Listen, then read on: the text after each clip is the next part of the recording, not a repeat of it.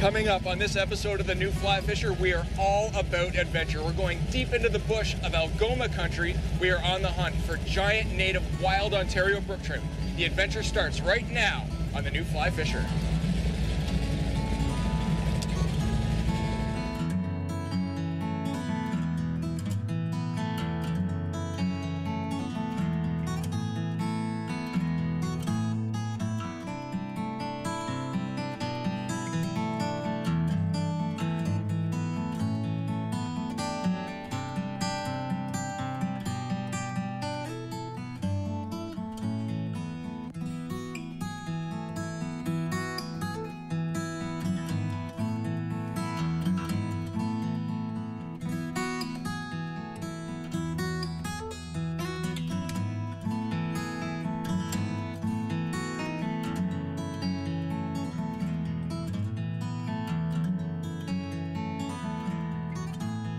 The New Fly Fisher has been made possible thanks to GoFishingOntario.com, Algoma Country, Orvis Sporting Traditions,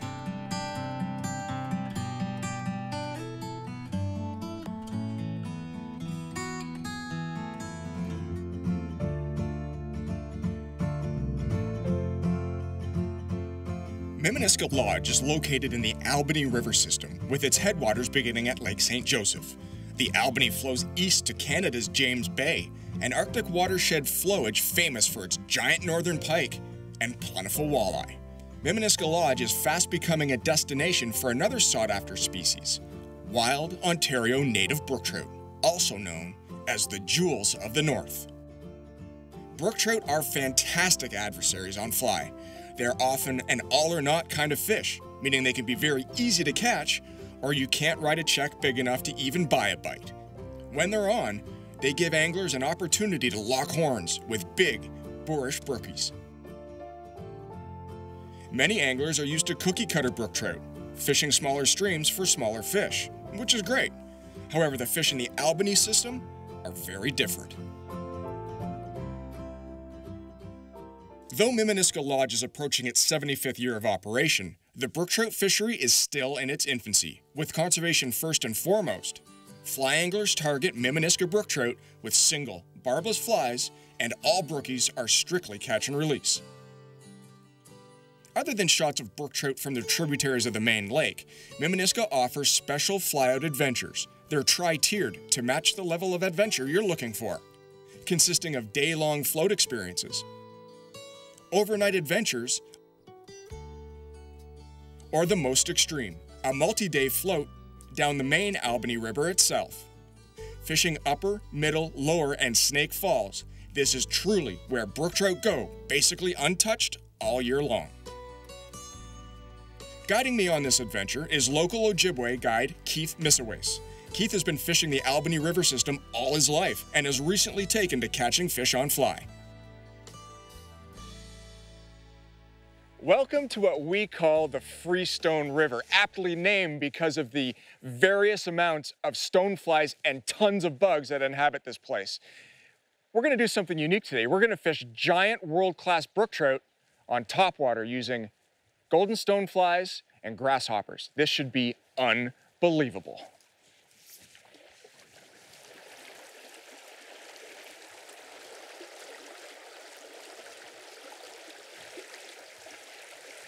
Fish.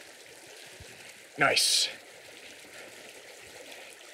So what I'm doing here is I'm actually skating these stoneflies across the surface of the water, and it's driving these brook trout absolutely wild.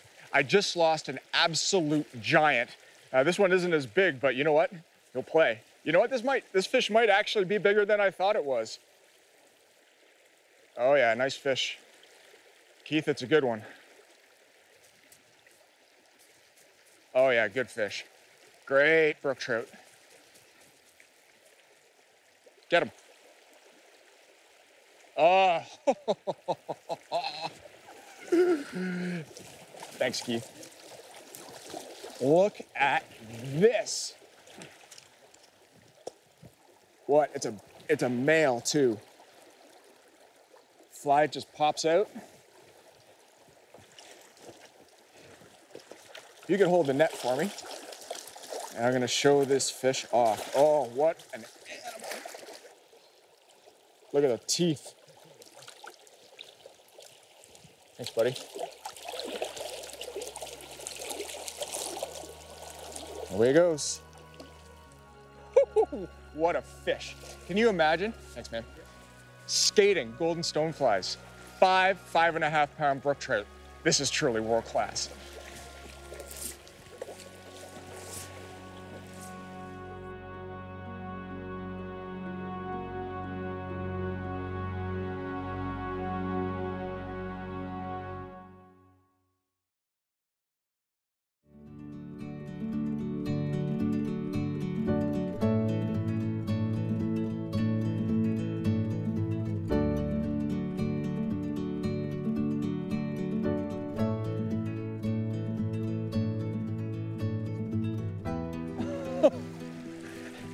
Did you see that? So what I'm doing is I've got these stoneflies that are surface flies, and I'm laying them out about 45 degrees across the river, and I'm wiggling my rod tip so that it has a scared skating motion on the surface. And these brook trout are coming out of the sides of these rivers, these river banks, and just having at it. They do not like it at all. It's another good one, Keith. So it's important to keep lots of action on that stonefly so that it looks like it's actually fleeing the area where these brookies are living. Great.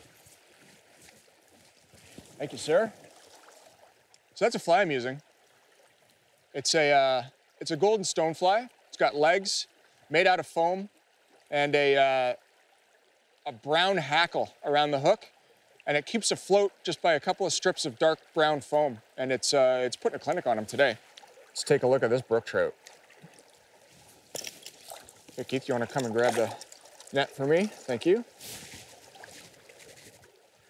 Now, we're in the middle of July right now, and the water on the freestone has stayed really nice and cool due to the cold weather up here, and that has allowed these fish to stay super active.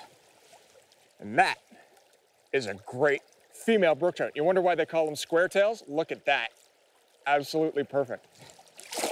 She's full of, that's a good sign of how cold the water is, after a battle on fly, they're still ready to take off and do it all over again.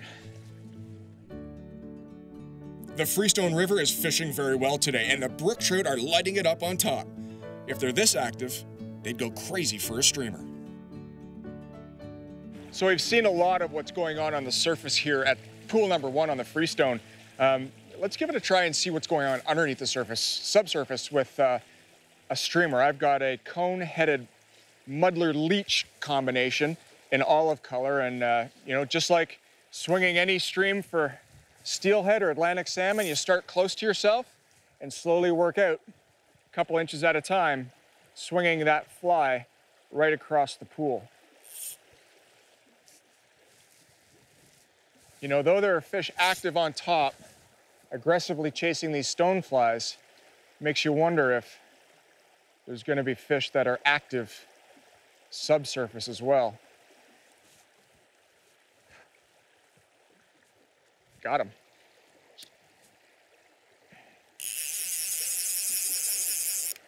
That's a great reason to have 2 rods set up so you can quickly switch between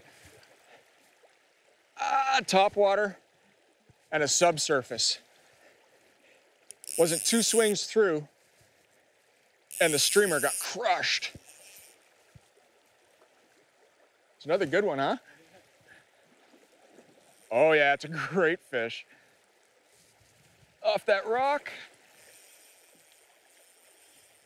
There he goes.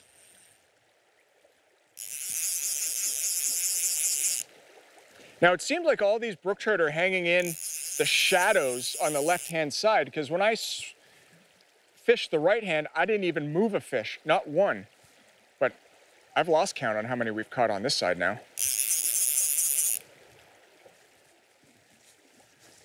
Oh, that's a good one.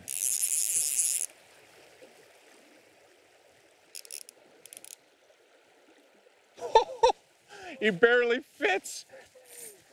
That's bigger, that's the biggest one yet. Oh my goodness, another male.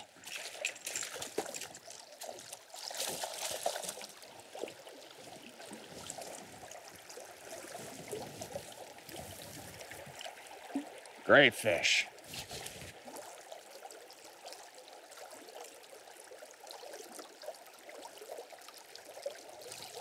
Thanks, buddy. There he goes.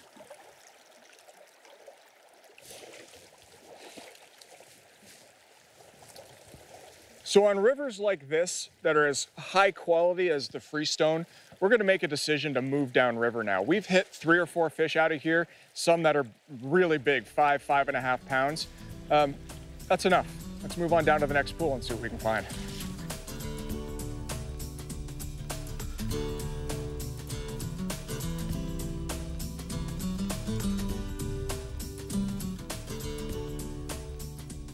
So we just pulled up to the second pool of the day, and the fish's behavior has changed. It's just afternoon, and instead of slamming this stonefly, this brook trout just gently sipped it down, almost unnoticeably.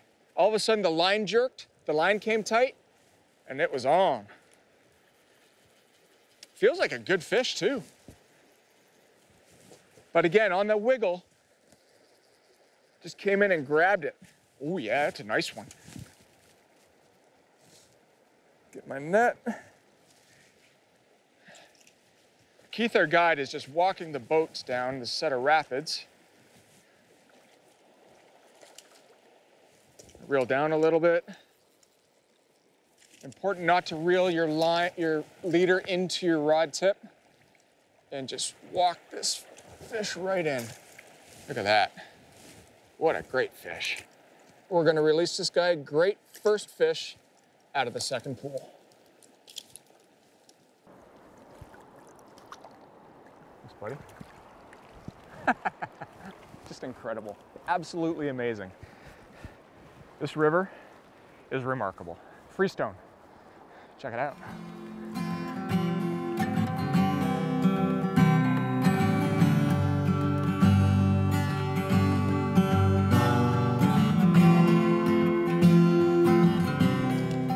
Brook trout are in their spawning colors, but it's middle of July. They're just radiant. True jewels. Ooh, that's a thick fish. Huh.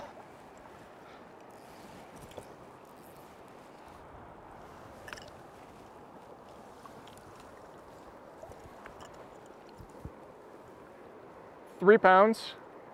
Great fish. See you, buddy. And the average seems to be about that here, 3-4 pounds. I've heard them caught up to 8, and the odd one in the double digits. So we keep at it, we might just get one.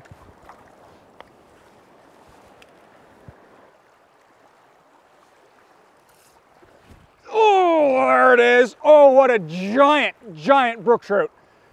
Just exploded on this. Oh my goodness. What aggression.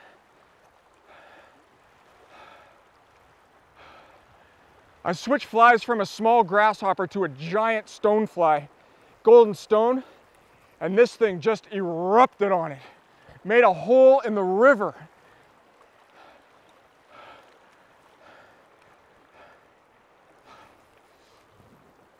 I gotta get this guy into slack water. This is a giant fish.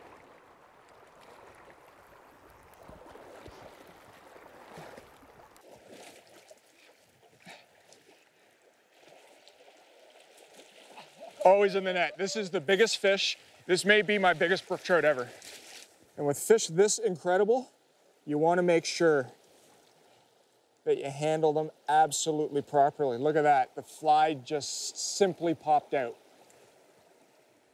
Look at that. This is what you come to Miminisca Lodge for. True trophy wild Ontario brook trout. What a perfect way to end the day here at Miminisca Lodge. Skating, dry flies, stoneflies, and grasshoppers for wild Ontario brook trout. The adventure continues next on the new Fly Fisher. Awesome day today. Good job on the net.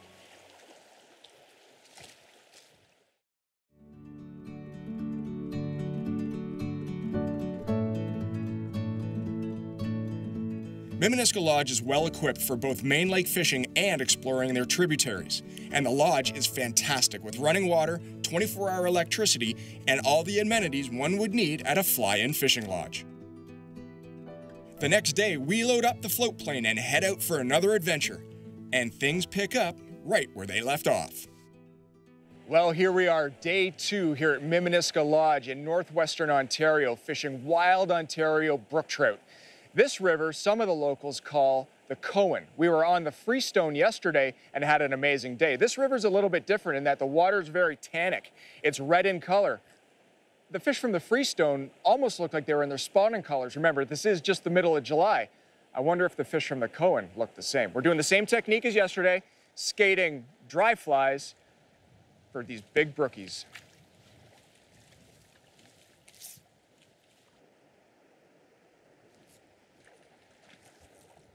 Now, I have to be really careful here with this fish because we've been fishing this pool for about 10 minutes and I had a golden stonefly on that was too big.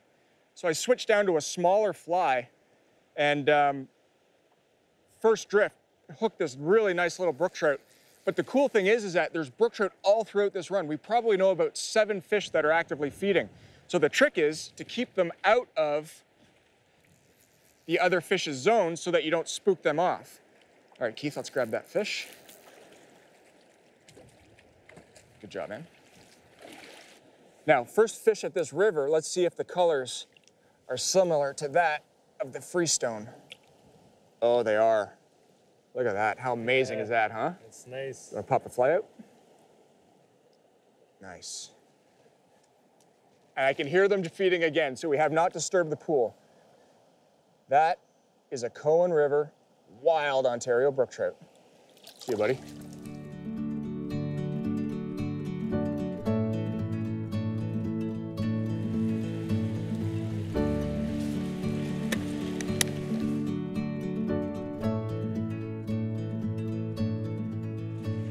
There it is.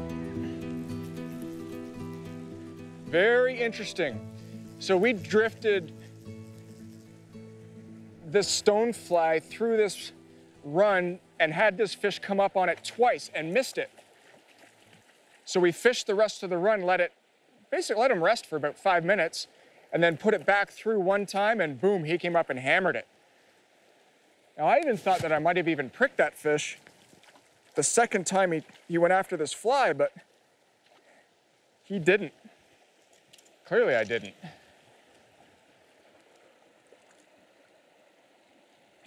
Got him.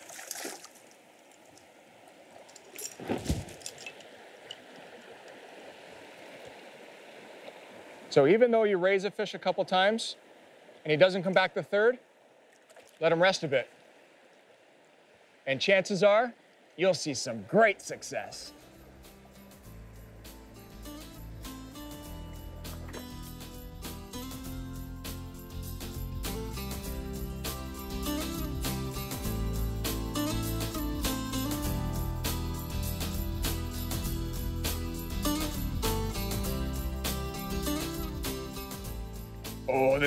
This is a good fish. This one's huge. Might be the big fish of the day. Oh, I guarantee you it's the big fish of the day. It came from right underneath that log. I placed the fly right there. Oh, Keith, are you kidding?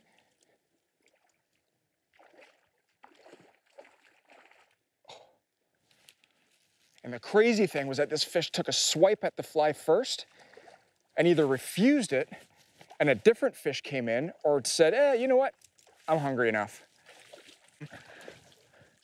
Oh, that is a big fish. I think this is the biggest fish of the trip, don't you? Yeah. taking a look at that. What a stud brook trout. That is unbelievable. So long, sweetheart.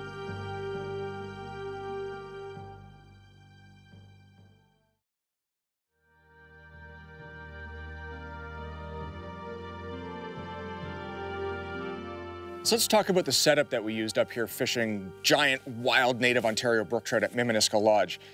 Let's begin with the rod. Rods we used were 9 to 9.5 foot 5-weight rods, great for tight applications in tight rivers. The reel, funnily enough, is one that, you know, I would say that a reel for brook trout generally just holds your line. It's a vessel to hold your line. But the trout here are so big they actually need a good drag system. We had a fish or two that almost took me into the backing. Line is a 5-weight, weight forward floating line. And the leader and tippet material generally went from 10 to 8 pound leader down to a 6 pound fluorocarbon tippet. The flies, of course, we had an absolute blast fishing golden stone flies, both floating and subsurface, and these brook trout were just having a day with it. So this is the gear you need up here at Miminisca Lodge to target these giant native brook trout.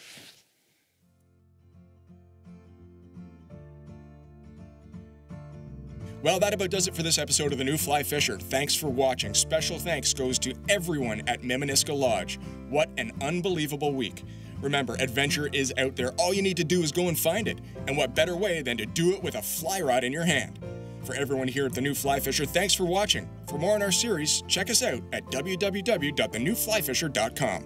I'm Mark Melnick, and here's hoping we see you in the backcountry. The New Fly Fisher has been made possible thanks to GoFishingOntario.com, Algoma Country, Orvis Sporting Traditions,